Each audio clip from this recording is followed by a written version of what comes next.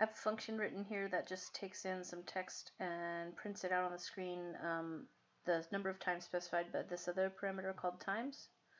And if I call this guy right now, I'll show you that it works. So it's called print info. Let's say I print 3 times word hi. Run this thing, check that it works. All right, so hi, hi, hi.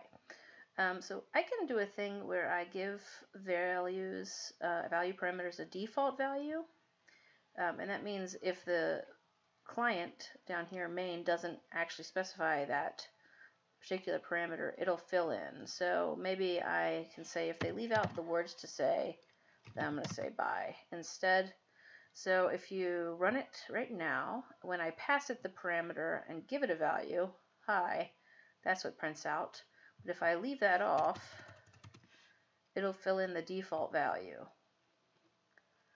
So it uses the 3 that I passed in and places that into the times parameter. But since I left out the second parameter, it'll use this default value.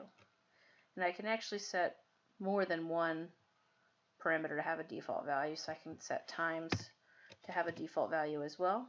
And if I call this function without specifying, or with specifying, it'll use the number I give it. And if I call this guy with no parameters, then it will use the default values for both, so now I have 5 byes printing.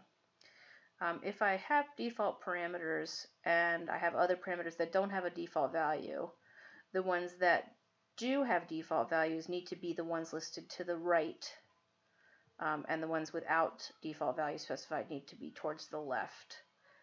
So that's how you use default parameters.